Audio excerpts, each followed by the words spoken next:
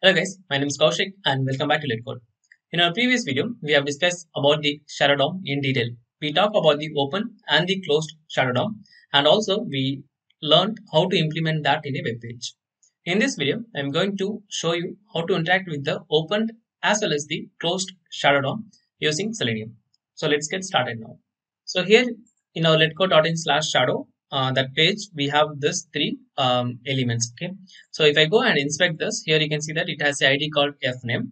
But we know that within the shadow root, we cannot use any of the locators properly. Like even if it's XPath or CSS or stat or the straight locator like ID class name, definitely we cannot use that within the shadow root.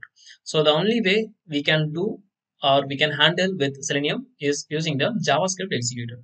Let me give you an example. So here you can see that we have a like ID equal to fname, right? And this is within the shadow root, and the mode is basically in open. So we have two modes. One is the open and another one is the closed. So this is open. So definitely we can interact with this particular element. Let me show you that. So first of all, we are going to find the host. So if you remember in our previous video, I talked about like what is the node, what is host, what is tree, what is boundary, and also what is the root, right? So this is my host. So let me grab this first. So here I'm going to say document dot query selector, okay, and then I'm going to give the ID here and let's store that in a variable called element. ELE. Okay. Now from the ELE, I can use the property called shadow root, and then again I can do the query selector, and then I can target my locator, that is fname here. Okay. Then if I want to send a value, I can use the value and I can give like whatever I want. Okay. So this is how we have to interact with the shadow DOM. Of course, I can take this and I can pass it in my execute script. But there's a shortcut. So here for the open shadow root, it is applicable. So I want to interact with this particular element. So I can just do right click. I can go to copy and I can click on this copy JS path. That is JavaScript path. Okay. Now if I go back to console and type, you can see that the same thing. First we found the host, that is this one. From the host, we have navigated to the shadow root, that is this one. And from the shadow root, we have again query selector, that this ID. Okay, that's it. Very simple. So what can I do is I can simply copy this entire JS path. Then in my driver, I can pass that. Okay, and in the code, I have a very simple class called shadow, and then I have declared the Chrome driver, and I'm creating the object here within the test. I'm using test.ng, and we have implicit wait of 5 seconds, and then we are just navigating to that particular web page. Okay, and in the after method, I have a function called close, where I'm just closing my browser. But after the test, it will wait for 5 seconds so that I can show you the result. Okay, now here I'm going to say driver dot execute script, and then I'm going to pass the script here. Okay, okay, let's do like this. Okay, I'm going to store it in a string.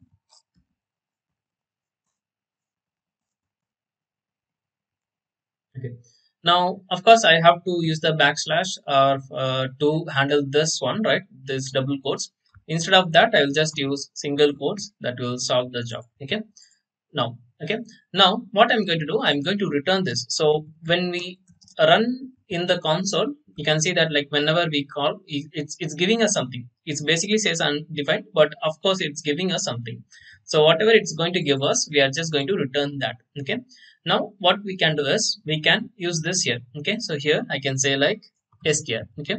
And this is going to return me the type of object. So here you can see that it's going to return me the object, but of course I can do the typecasting. So here I can make this as a web element.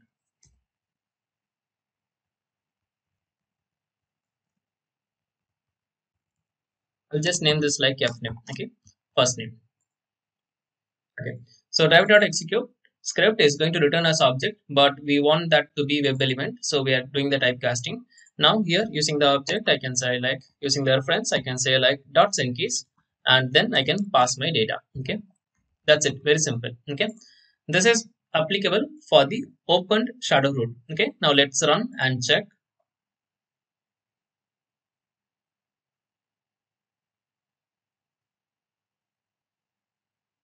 So the value is typed within the text box successfully. Okay, so very simple.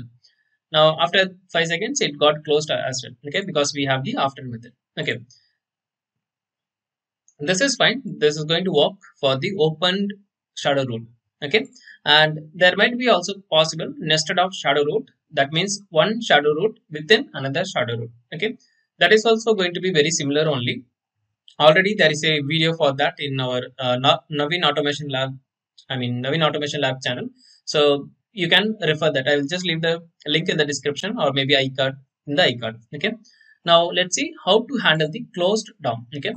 So if I go back to my application, then if I inspect this one, this last name, you can see that it is basically within the closed shadow root. Okay.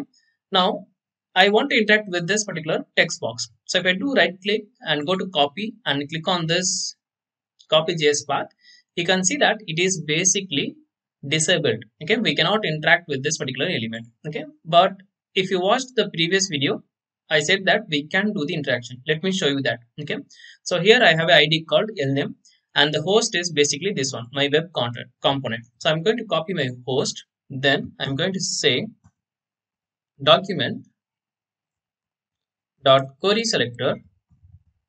Okay, and I'm going to store that as a host, and then I'm going to say host dot my root. Okay, now instead of shadow root I'm using my root. So what is this my root? So if you remember in my previous video also I have shown the same demo where whenever I'm trying to attach the closed mode shadow root, I'm going to store that in my root, and based on the my root I'm setting my actual elements, right? So to grab that element, of course I can use the same object name here. Okay, then I can again do the query selector, and here I'm going to target my name, that is last name, and then I can say like value, sorry, not here, after that dot value and equal to, I can pass my name here, right? So that's it, pretty much fine. We are able to type within this particular box.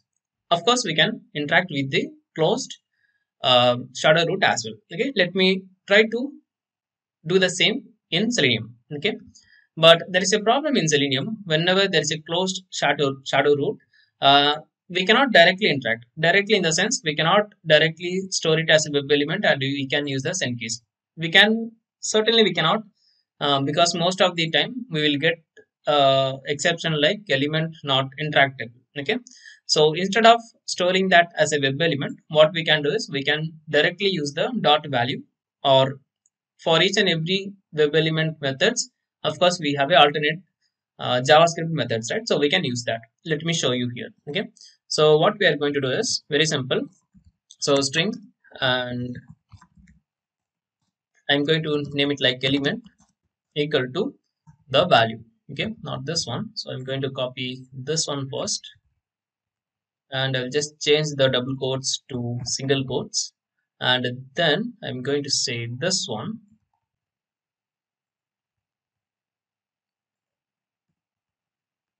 Okay, and again I'm going to change my double quotes to single quotes. Okay, and at the end of course the semicolon. Okay, so that's it. We have stored it in a string called element. Now what I'm going to do, I'm going to say driver dot execute script, and then I'm going to pass my element here, that is the string. Okay, that's it, pretty much done. And we don't have to return it because we are not going to interact with that. What we are trying to do is we are trying to directly set the value. Okay, so let's go and try to execute this now.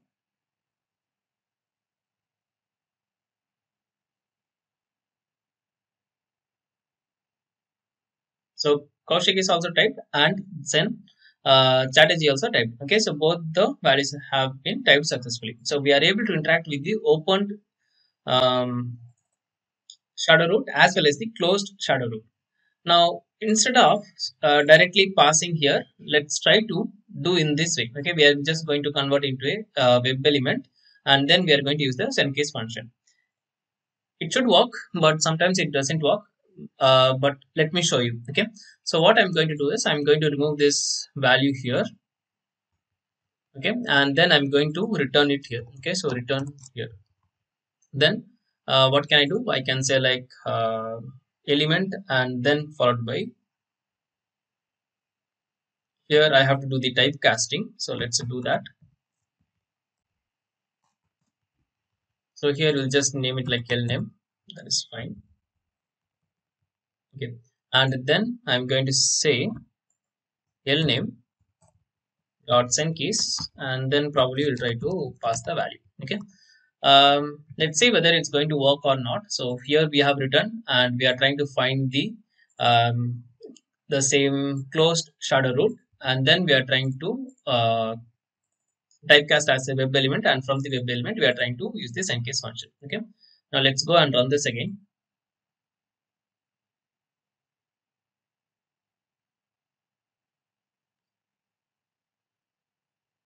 Okay, so here you can see that the focus has been changed from the first name. The focus has been changed to the last name, but it didn't execute. So if I show you the result, you can see that it says like element not interactable.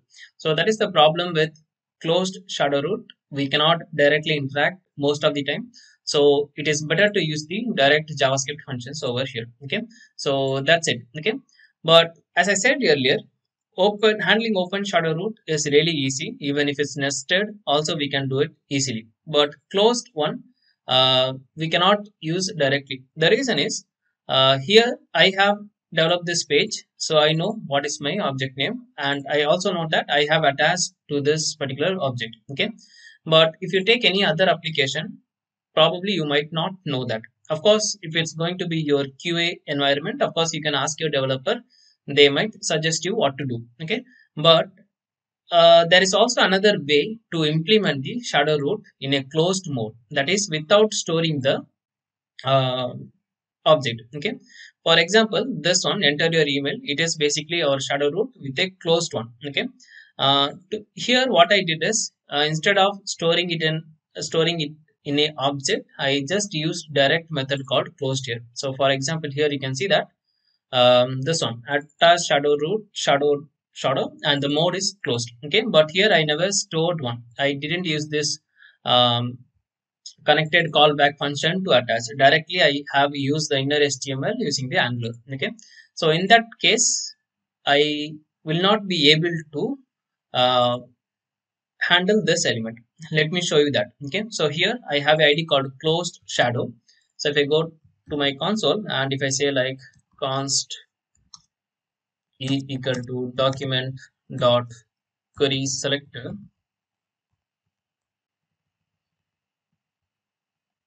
okay, and then if I say like e dot, you can see that I'm not able to get the shadow root. It will be null, and of course that my root will not work because we didn't set that. And apart from that, of course, I don't have any option to do that. Okay, so if I try to do the query selector, and if I try to interact with the input, then definitely it will be null. Okay, so it is not possible. Sometimes it is not possible, sometimes it is possible. Okay, so if you know the element or the object where the DOM is attached, definitely we can interact. But if you don't know, then definitely we cannot interact. Okay, so it's again based on your application implementation. Talk to your developer, ask to make you understand like how the implementation is done. Based on the implementation, you can automate your test cases. Okay, so yeah, that's it. With that said, I think I have give you a clear idea how to interact with open and closed shadow root. And also if you have further query like how to interact with nested shadow roots, you can watch the Naveen Automation Lab. That was a really good video. So I will recommend you to watch those. Okay. So that's it from my side. Thanks for watching. See you in the next one very soon. If you have any queries, please do let me know in the comments. Tata, bye bye. Take care.